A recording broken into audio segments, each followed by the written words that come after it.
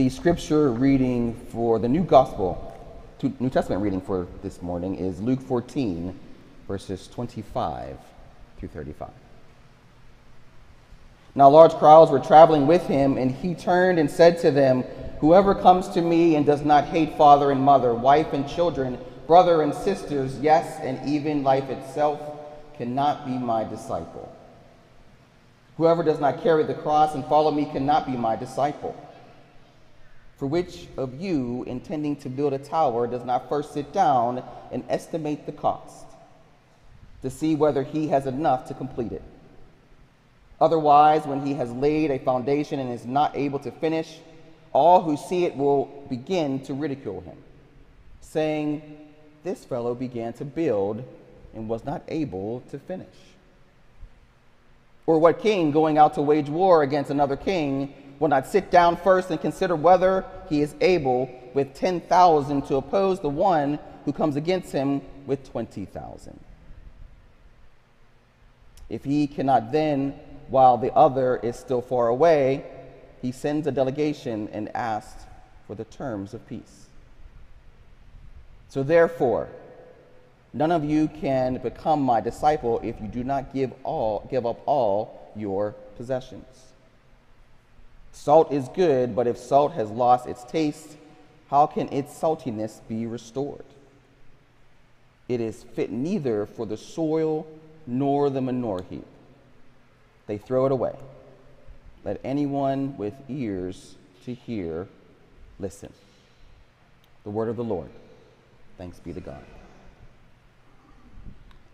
So it's funny, Pastor Heather, I think I got this right. You have Rally Day next week, Rally Day. What caught my attention about Rally Day, friends, is that you're going to get to have a meal, breakfast, I think I heard, in the middle during, yes. And that reminded me of my childhood. See, I grew up in a Baptist church, New Bethel Missionary Baptist Church, and I loved the Sundays when we were having a visiting church, because that meant in between services, the visiting church would come in the afternoon, we would have a meal. Not only would we have a meal, it meant that I would get to partake in Miss Ann's pound cake. Now, I know none of you have ever had Miss Ann's pound cake, and I am sorry for that, but it is the best pound cake in the world. Now, this particular Sunday that I remembered, I was excited. I had heard that there was going to be a church coming, and I thought to myself, "Oh, I'm going to be first in line." And so those of us who have grown up in our black churches, remember first you have the food at the beginning of the table, and at the very end we have the desserts. And for pound cake, it was already sliced up, laid out on those white foam little plates. So I didn't even go and get my meal. My mom was so mad at me. I went straight to the dessert and got a piece of pound cake. I sat down and took a healthy bite. But friends, to my dismay, it wasn't quite as good as I had remembered. It was okay, but it wasn't Miss Ann's pound cake. It didn't taste as good as I remembered. It didn't get all the warm and fuzzies that I had grown to love when I ate Miss Ann's pound cake. Friends, I believe this passage this morning, the author of Luke's way of telling me, who is a lover of God, after chapters of miracles and parables about discipleship and healing, that you cannot have good pound cake all the time. Sometimes you need something different to fully understand, something palatable to understand. In this case, it's an analysis of discipleship. This message is for you and me, the Gentile. So allow Jesus to make you a little uncomfortable this morning. I have a question. Can you be a Christian without being a disciple? Can you be a Christian without being a disciple? In our scripture for this morning, Jesus is on his way to Jerusalem. The crowds are amassing around him. Now, there is an expectation that he is going to be king and taking over an empire, but that is for another time. But this crowd is a mixed crowd of poor and wealthy people. And Christ has just performed miracles. Healed a man with dropsy, a crippled woman. And sprinkle in all those miracles and healings are messages of not burying your father after your father dies, but following Christ. We know the verse, let the dead bury the dead in Luke 9. Also sprinkled in there is the Good Samaritan. In there is the question of asking, who is my neighbor whom I should love? Again, so many followers. And for you social media connoisseurs out there, Jesus is trending high. Millions, billions to say. Now, if I'm following Jesus, if I'm considered to be a disciple at this time, I'm thinking this is fantastic. The crowds are growing. Jesus, just keep it going. You're doing a great job. But no, Jesus isn't concerned about numbers, at least not in the way that we may think of. He's concerned for intentional numbers, the ones he means when he gave us this great commission. Go therefore and make disciples of all nations, baptizing them in the name of the Father and the Son and the Holy Spirit, teaching them to observe all that I have commanded you. And behold, I am with you always to the end of age. What does it mean to be a learner, a follower, an imitator of Jesus, a disciple? And Jesus is asking the question, do you understand?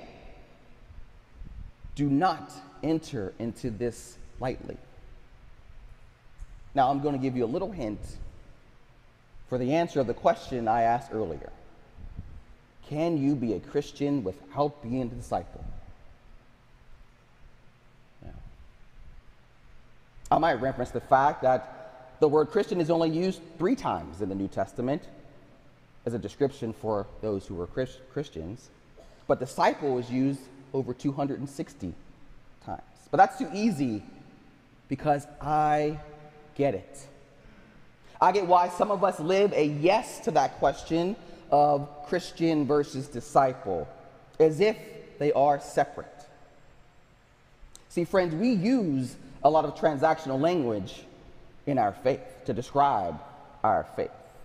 See if this strikes a bell with you. Sin is an eternal debt that we cannot pay. Christ sent to cancel our debt on the cross. Christ's resurrection, debt paid, death defeated. And the faith story continues. We receive you, Jesus Christ, into our lives as Savior so we can have forgiveness, never-ending life with God. Thank you for the gift of grace, we say, for the gift of eternal life, the end, justification by faith alone. Now, I know it's not that simple, friends, but I think you get my point. This transactional gospel message we hear can lead to a complacency in a lived faith of our call to discipleship.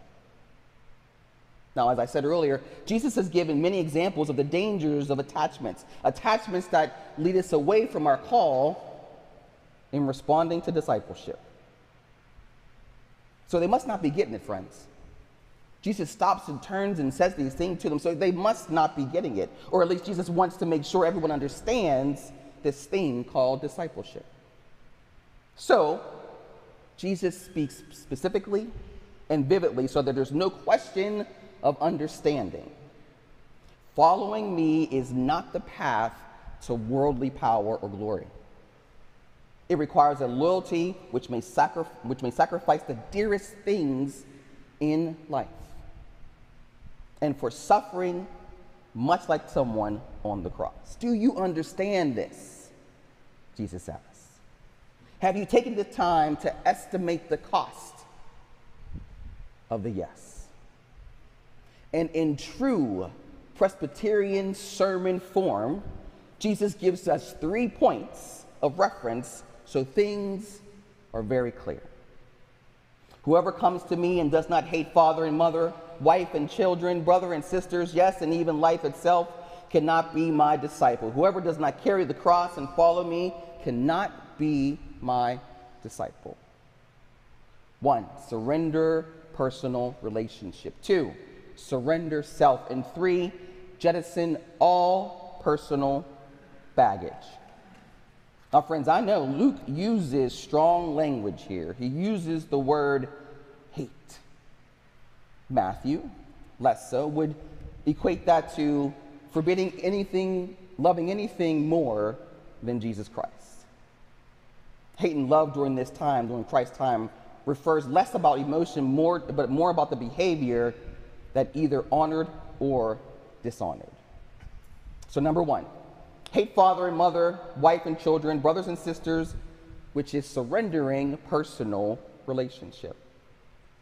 Friends, back then, family meant everything. There was a high value to family. It was the center of all life. Every member was expected to protect the family and protect the honor of the family. So if you, I don't know, decided to follow someone who claimed to be the Son of God and leaving all other things behind, not only would you bring disgrace to you, but to your family as well, especially if done in disobedience to the patriarch. There's that silly, commandment about honoring father and mother. Today, friends, I think the message for us is no love in life can compare with the love we must bear to Jesus Christ. Friends, you don't know this, but my wife sits right in front of me here. My Khaleesi is what I call her. If you know, you know. If someone were to do something to hurt her or to harm her, hate is a close representation of the feeling that I would have. Disciples who love Christ must hate anything that hurts or goes against Christ's life in us. Caring for the marginalized, the homeless, fighting oppression, using that same passion and emotion and energy as if someone hurt our loved ones. And then Jesus takes it a step forward in requirement of discipleship. That attachment should not get in the way of the called life of discipleship. I just got ordained last Saturday. This call on our lives hits home for me. The call to discipleship. It is above and beyond all. Number 2, hate even life itself. Surrender self. Back then, friends, it literally meant giving up one's own life and following Jesus Christ. It could have happened to you. Today, what I'll say for us is when it comes to following Christ, your identity must change. I am a Christian disciple who happens to be a father, a mother, sister, or brother, pastor, therapist. If you are not willing to elevate Christ over your life, you cannot claim to be a disciple. That means willing to forgo your will and the things you want for your life to God and God's will and what God wants for your life through Jesus Christ. 3, promise I'm almost done. Whoever does not carry the cross and follow me cannot be my disciple. Jettison all personal baggage. From the Gospel of Erykah Badu, bag lady. Bag lady, you're going to hurt your back, dragging all them bags like that. I guess nobody ever told you. All you must hold on to is you, is you, is you. One day, all them bags going to get in your way. One day, all them bags going to get in your way. I said one day, all them bags are going to get in your way. One day, all them bags are going to get in your way. So, pack light. Friends, we need to let go of our burdens and struggles. How many songs do we sing here in church about picking up our cross and picking up our burdens to carry our struggles and bury our burdens? That's a piece of what Christ meant for us today. Because think about it back then. If Christ was saying this message to those who were walking with him, it's not carrying your struggles. How can you carry your cross when you're carrying other stuff bag, lady? Friends, the only people carrying crosses during Christ's time were guilty people. Imagine the crowd hearing this stipulation for discipleship. It shook them to their core, I promise. What that means for our discipleship is humility. To first acknowledge our own guilt before we are pointing our fingers at others who we deem guilty. Imagine if the so-called Christian nationalists had this lens when confronting with history of this country. I'm going to leave that right there. Let me sum it up. There is no room for half-hearted commitment to following Jesus Christ. So make sure you account for the call. Why, though? Why is it so important that we understand this cost and accept it as Christians, the cost of discipleship? Friends, it is simple and extremely important. We are useful to God. We have a purpose. Salt is good, but if salt has lost its taste, how can its saltiness be restored? Friends, I love seasoning. Hot sauce, Old Bay, a few others my wife gets mad at when I use them. Salt was useful in Jesus' time. It was useful for preservation against corruption of the world. That's our call as Christians, to be the salt, to be the preservation against corruption in the world. Salt was used for flavoring. That is our call as Christians, to be the flavoring in the world. One who always processes with hope, joy, cheerfulness, where good things flourish and evil shrivels. But that's only found in Jesus Christ. We are created for the use of God in this world, and God wants us to change this world. That only happens through our commitment. And the disciple asks, what does Jesus want me to do? How am I reflecting him right now and every day? How can I grow in relationship with Christ? Do I, number one, surrender personal relationships and step into the divine love of Jesus Christ? Number two, surrender self and let the will of God guide me. And number three, jettison all personal baggage, knowing that all things belong to God. Friends, we are disciples in this world, but not of it. By surrendering to the Lord and releasing our notions of what we want for our lives, understanding the difficulties ahead, you are not putting your hope in the present world. You are becoming free to enjoy your life as is, but with Christ as a companion. Now, if this sounds like a daunting task, like high demands of Christ, let me remind you, let me share with you the real good news of the gospel today. Dare I say the Miss Ann pound cake piece of this sermon. Because we know that we, through Scripture, are not alone. We are not left alone to fulfill this request. Christ has called us to the steep road we walk on, but Christ is with us every step of the way and will be there at the end to meet us and say, well done, good and faithful servant. Amen and amen.